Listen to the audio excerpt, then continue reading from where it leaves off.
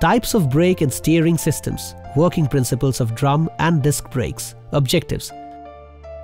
Understand the working principles of a brake system, identify different types of brake systems, identify various components of brake systems, understand the working principles of a steering system, identify different types of steering boxes, identify various components of steering box and its linkages.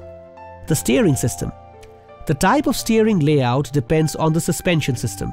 The beam axle used on heavy commercial vehicles has a kingpin fitted at each of the axle, and this pin is the pivot which allows the wheels to be steered. Cars have independent suspension. This system has ball joint to allow the wheel movement. Power-assisted steering. Power-assisted steering systems use hydraulic power to help the driver turn the road wheels when the steering load exceeds normal. Types of brakes. Drum brakes, disc brakes. Drum brakes.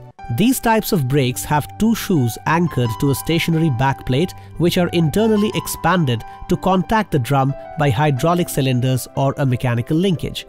The end at which the shoe is anchored affects the retarding force it applies to the drum. The rotation of the drum gives a self-energizing action called the self-servo, which causes 1. Leading shoe to be forced towards the drum, 2. Trailing shoe to be forced away from the drum. The leading shoe is the first shoe after the expander in the direction of rotation. Disc brakes. Exposed to the air, disc brakes radiate the heat to the air better than drum brakes. This means that the brake can be operated continuously for a long period as they have a greater resistance to fade, or in other words, fall off in brake efficiency due to heat. This fade resistance and features such as automatic adjustment make the disc brake a popular choice for the front wheels of a car. A vacuum servo fitted to the discs boosts the effort applied by the driver. Adjust handbrake and replace handbrake cables and adjust clutch and brake pedal. Objectives. Adjust handbrake for effective handbrake application. Replace handbrake cable if old cable found to be out of adjustment range.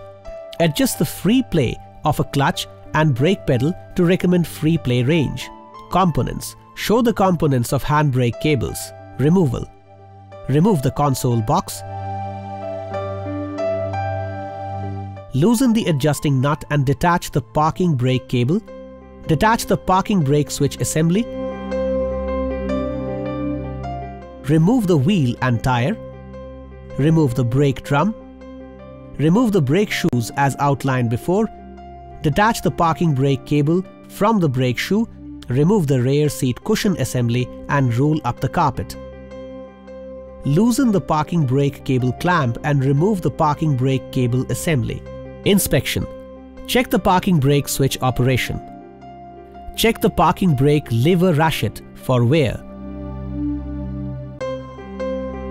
Check the parking brake cable for fraying or damage.